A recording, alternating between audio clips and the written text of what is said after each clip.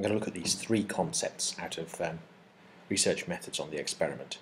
And the three key concepts are hypotheses, variables, and design. First of all, then, what's a hypothesis?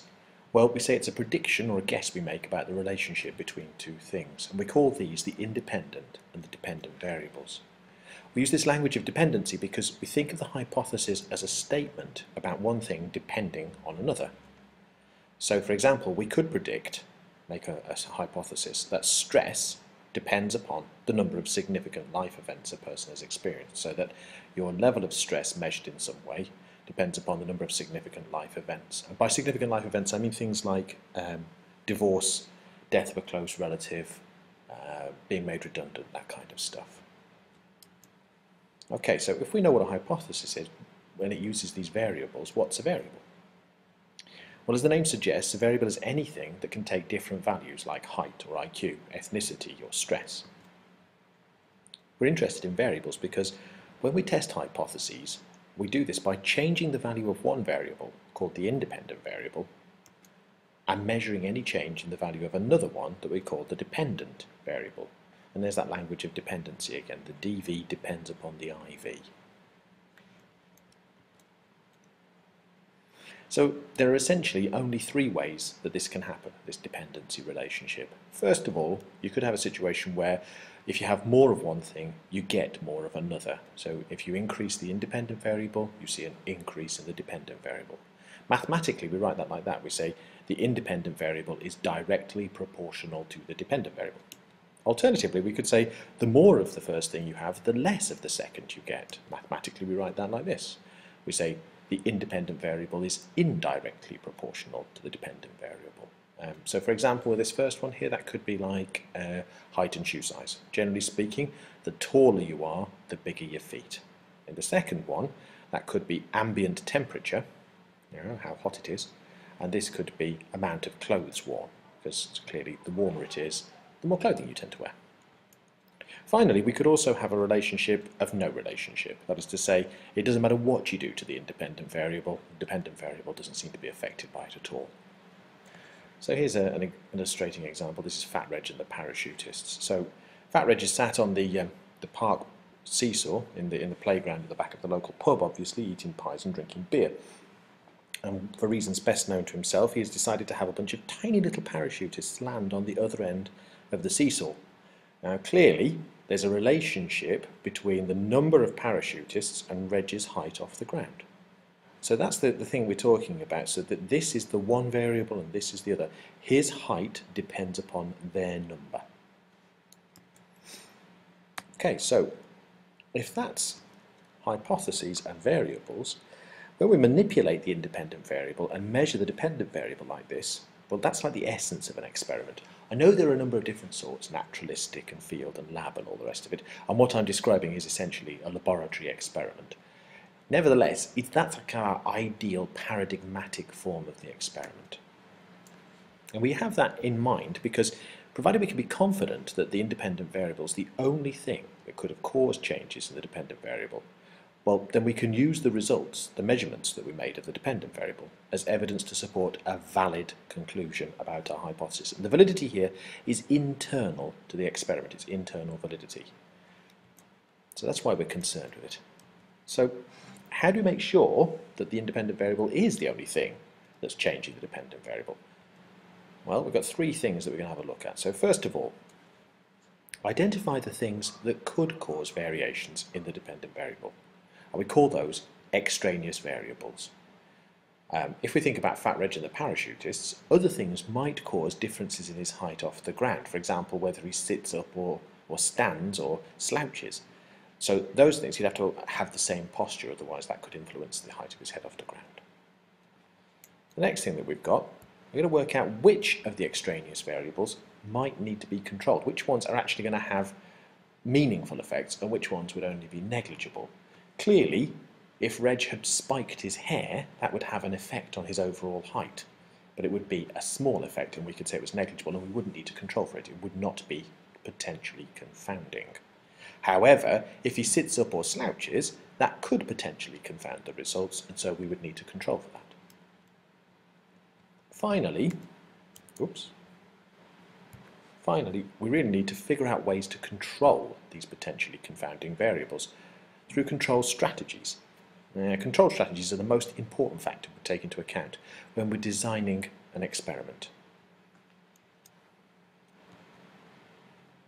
So what's the big deal with experimental design then? Well, experimental design is a matter of balancing a number of potentially conflicting requirements. I go with 4. You might be able to think of others, but generally speaking, the first one is this business of control. You've got to control the potentially confounding extraneous variables, otherwise your results will be completely invalid. I mean, you might be right, you might conclude something that's actually true, but you would do so for no good reason, and therefore your results would not be admitted as evidence. So this gives us confidence that any change we observe in the DV can be attributed to alterations made in the IV. Second thing, when we make the DV measurable, this is called operationalization, I've heard that word. There's different levels of measurement that can be achieved depending on what sorts of scales of measurement are applied. I'm not going to go into the detail of that here, there is another cast on that available. Third consideration, you've got to minimise the artificiality of the experiment so that the behaviour being observed is comparable to the real life situation. This sometimes gets called ecological validity. Sometimes you might even see it called external validity. So that internal validity is that the data that you collected tests the hypothesis you are actually stating. External validity is that your hypothesis and conclusions are relevant to the real world experience that you're trying to identify or think about. Finally, and by no means least, you've got to take into account ethical considerations. It doesn't matter what research activity we're doing, there is no activity that is completely devoid of ethical considerations. Some are more obvious than others, but each experiment, each research has its ethical considerations to be considered. And our reason for doing this is not to make us nice guys or to make us feel good and have a fuzzy glow inside. It's because we must not undermine the public's confidence in what we do. If we're practicing psychology, which is primarily what I was thinking of, and we do experiments like the Milgram experiment or the Ash experiment, people will form the impression that psychologists are a bunch of mendacious, lying so-and-so who you can't trust, and they will be less likely to volunteer to participate in our experiments, and even if they do participate, they'll be more likely to try and second-guess us. So we have to work with these ethical considerations in order to protect our standing with the general public, in order to sustain the practice of psychology or any other social science research. So those are our 4 big considerations there that should make our experiment basically a valid design. Alright, so what are the 3 formal experimental designs then? So we've got, first of all, the independent groups design. Now the independent groups design comes in 2 or more groups of participants. Basically stick to 2, it's simplest, but you could in theory have many groups and vary each one against the other. So the grouping is how we manipulate the IV. Here's some examples to illustrate the idea. First of all, we could try to see, we test the hypothesis that sex causes differences in the estimation of risk. So we'd start off by separating our participants into males and females before we gave them a number of scenarios to estimate the degree of risk with. And we'd go with the classic sexist line that women tend to be more cautious than men, and therefore we would expect that women would produce a higher estimate of risk if we gave them a 10-point scale or whatever. And then we could compare the 2 results.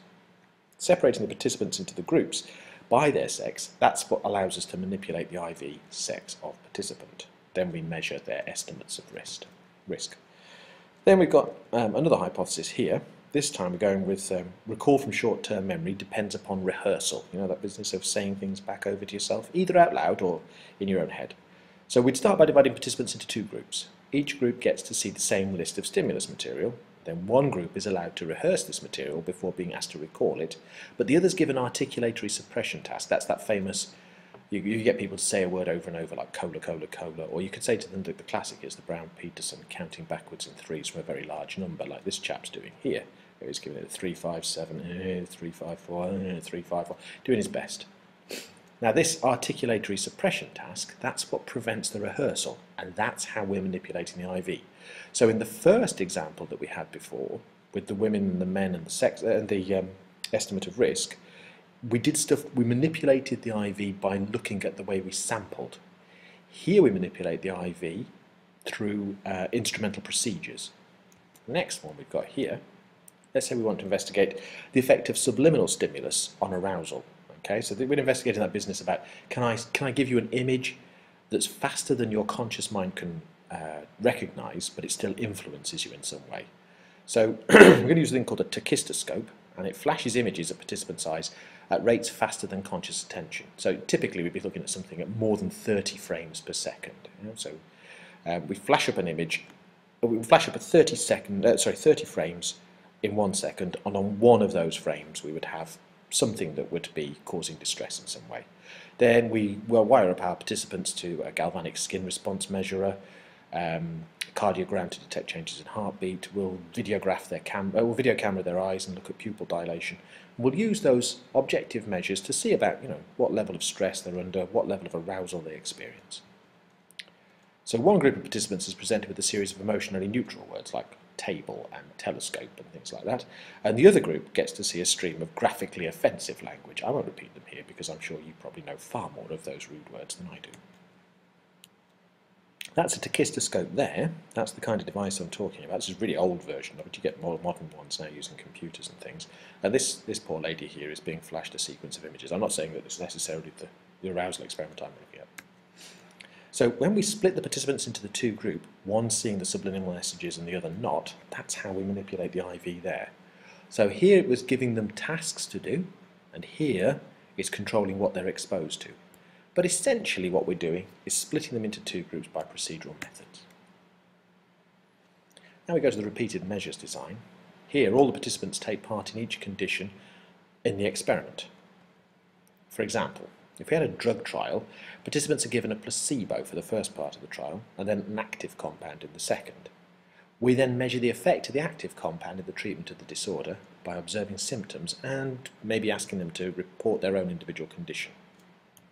The problem with this, of course, is that it depends on which order you do the administration. So if you give them the placebo first and then the active compound second, if the placebo has no effect on their illness, then their illness is likely to get worse over time. And so by the time we come to seeing what effect the active compound has, their disease has already got worse anyway. So it kind of undermines the effectiveness of or it undermines our measure of the effectiveness of the active compound. Obviously, if we did the thing in reverse and gave the active compound first and then the placebo, it might make the placebo look more effective than what it truly is. Well, the way out of that is we call it the split reverse sample, so that we take our sample and half of them get the active compound first and the other half get the placebo first, and we combine the results to sort of counterbalance the impact. Finally, we've got the matched pairs design. This is by far and away the least commonly practiced form of design. It's exactly the same as the independent groups, but the participants are closely matched in terms of a key variable, for example, age, ethnicity, IQ scores, whatever. Now, the characteristics for matching must be relevant to the study. For example, you wouldn't bother matching participants on gender if you were testing memory, unless you'd got some evidence suggesting that women have better memories than men, or men have better memories than women. And actually, you can find some of this evidence here. You see, this is a brain scan overlay, so that the pink bits are supposed to show us the bits of the brain structure that are more developed in women, and the blue bits, the bits of the brain structure that are more developed in men. And if we assume that this here is the hippocampus and stuff, I think, maybe then, I don't know, it's part of the brain that's associated with memory, say, that would seem to indicate that there is a gender difference, sex difference in memory function. So the classic matched pairs study is a twin study. Participants are matched for genetic heritage, and this controls all the biologically determined individual differences. So it allows the experimenter to state with a very high degree of confidence the effect that the IV is having on the DV, because other significantly determining characteristics have all been matched out. So here's my example for you then. We might want to test the impact of cosmetics on attractiveness. We want to control for the participants' estimates of attractiveness being influenced by previous perceptions of the stimulus. Selection of faces could be photographed before and after being made up by the same makeup artist, so that it's not down to the makeup artist's talent, and it's the same face in both cases. So we'd show the faces to the matched pairs of participants, the twins. They'd be asked to rate each photograph for attractiveness using a common scale, say a score out of 10. Then, provided the first twin saw only the unmade-up face and the second twin only saw the made-up face, we could compare their scores for each measure and so work out what the impact of the cosmetics was on the score awarded.